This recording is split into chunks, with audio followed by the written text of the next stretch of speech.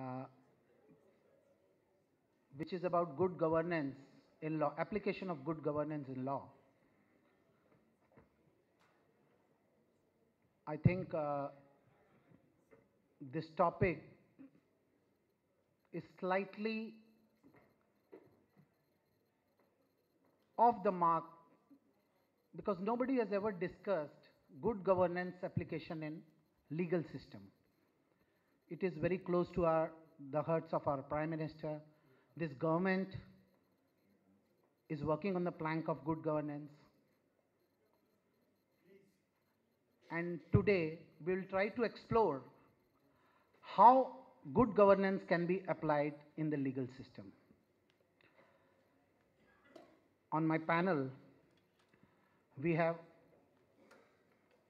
Shri Tushar Mehta ji, who is the Additional Solicitor General of India. If we talk about gold medals, it's a huge list. I can't read out all, but few of them are late Justice Shri N.G. Shalat Memorial Medal by Gujarat University, late Shri G.D. Shah Medal by Gujarat University, late Shri D.D. Maid Medal by Gujarat University, Shri Nani Palkhiwala Medal by Gujarat Law Society, Shri Dolat Trivedi Medal by Gujarat Law Society. He was enrolled as an advocate in 1987. He was designated as senior advocate by the High Court of Gujarat in 2008 itself. He was appointed as Additional Advocate General State of Gujarat in 2008. And he has been recently appointed as Additional Solicitor General of India in 2014. We also have Advocate Bharat Kumar ji on our panel. He's a senior advocate from Supreme Court. He hails from Vijayawada and he started practicing in Supreme Court since October 98. He is at present General Secretary of the Akhil Bharatiya Adhivakta Parishad. I am Manoj Narula. I am basically a journalist and I'll try to moderate among the liars in the best way possible. I have done some work on good governance and that's why I was called to moderate this discussion. They say practicing makes a man perfect. And fortunately, I am among a fraternity that practices, that keeps on practicing. Good governance has, in India, good governance has always been about eliminating corruption, reducing lag times. But good governance has, across the globe, has been something which relates to good intent. Good intent results into good governance and good governance always takes you to perfection.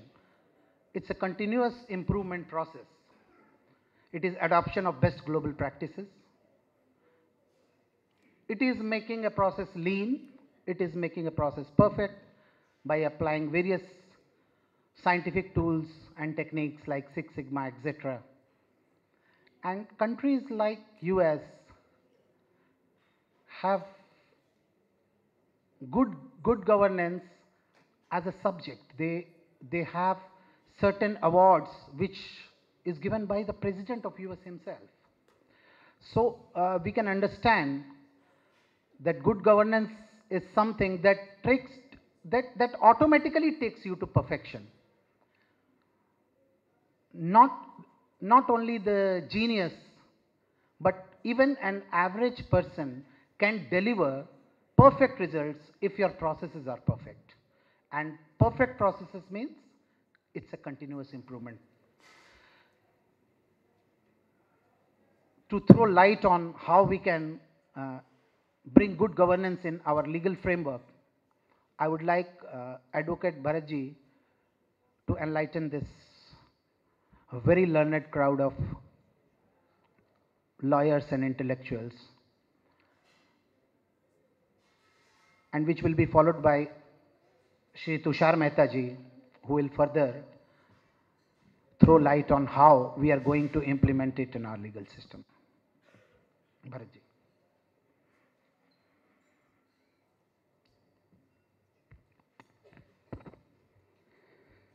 Sabhanma. I see most of the youngsters are here, and probably some of you might have attended the Service Selection Board interview. That is after National Defense Academy examination or the CDS examination. You'll be undergoing a 5 days rigorous interview at the Service Selection Board. In those 5 days rigorous test, there is one test that is known as situation reaction test. It happened with me like that. Few days back, when Manojji and Kaviraj has come to my office and told that I have to address on good governance in legal system. Immediately, the first incident which occurred to me was Ellen Mishra case, famously known as Anand Marg sect case. Going back to January 2nd, 1975, when he was the railway minister of our country, he has gone to Samastipur to inaugurate the Samastipur Broad Gauge. And at the time of inauguration on the dais, there was a bomb blast. And he was seriously injured.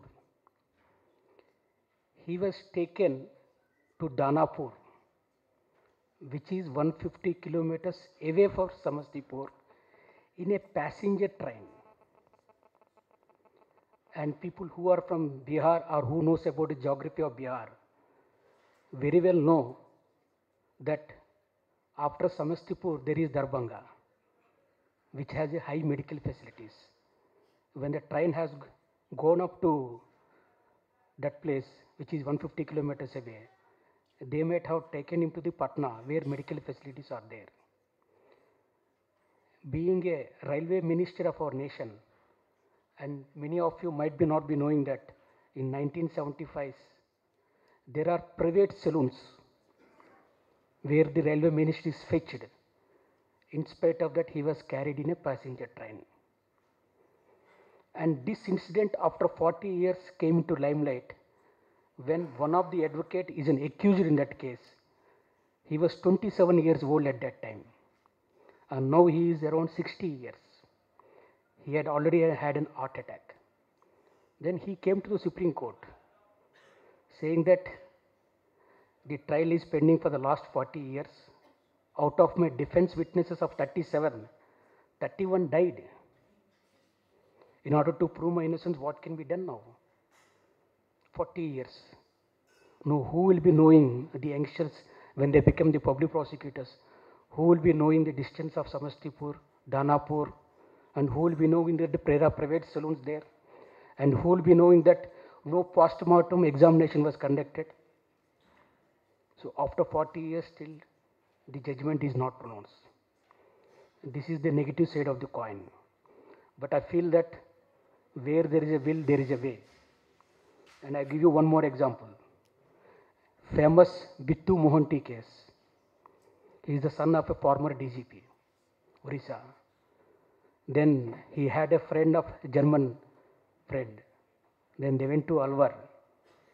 And it seems that he tried to attempt a rape against that lady. Immediately she has sent an SMS to the German embassy.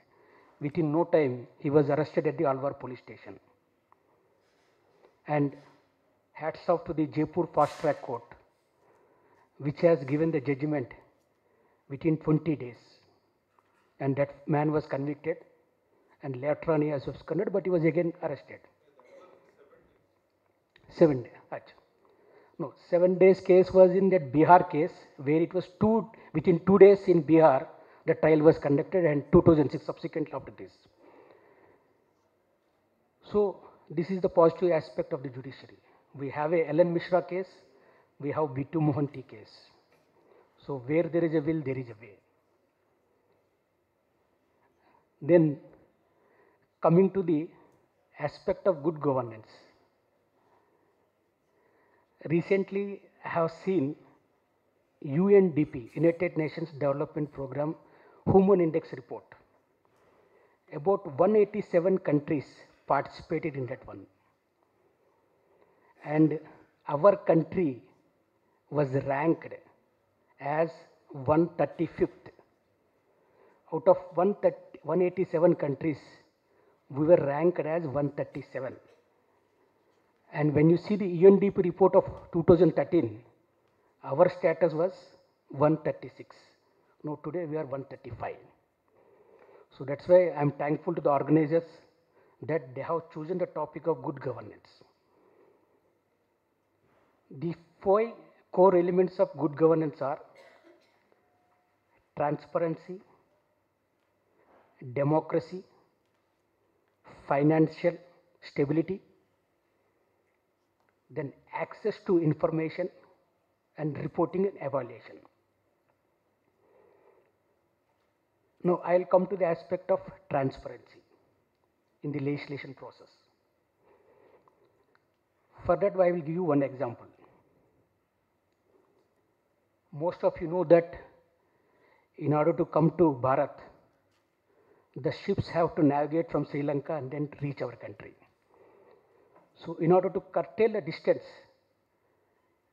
central government and Tamil Nadu, they have started a Setu Samudram canal project.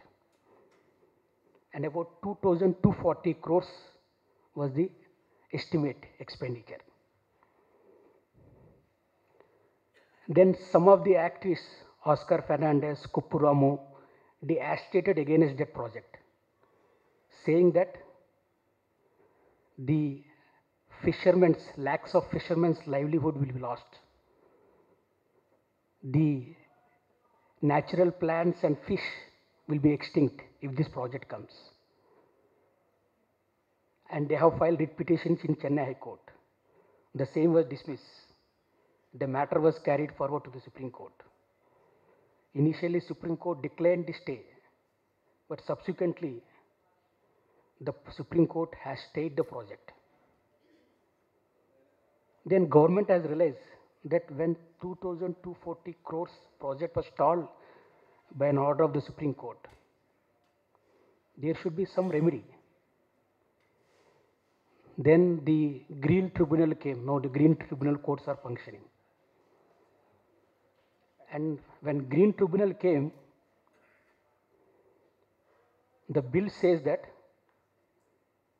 the definition of the aggrieved party, that aggrieved party means if Setu Samudram Corporation seeks permission from the MOEF, and if Setu Samudram doesn't get a permission, then that corporation is the aggrieved party. But if Setu Samudram Corporation gets the permission and the fisherman livelihood is lost and the fishes plants will become extinct, then the fishermen are not the aggrieved party. So this is a draconian law. So in our country we have a transparency. So when the bill was placed to the stakeholders, some of the activists like you has brought to the knowledge of the Minister, Mr. Jairam Ramesh. Sir, this definition of aggrieved party is absurd. Immediately the definition of aggrieved party was changed. So this was the achievement of the activist lawyers like you. So we have a transparency in our system. Next, democracy in the decision making process.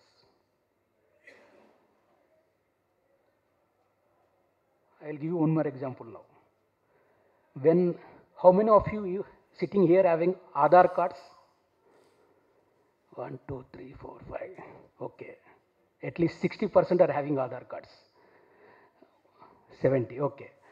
Why the rest of the people did not take the Aadhaar cards? What is the reason for not taking the Aadhaar card?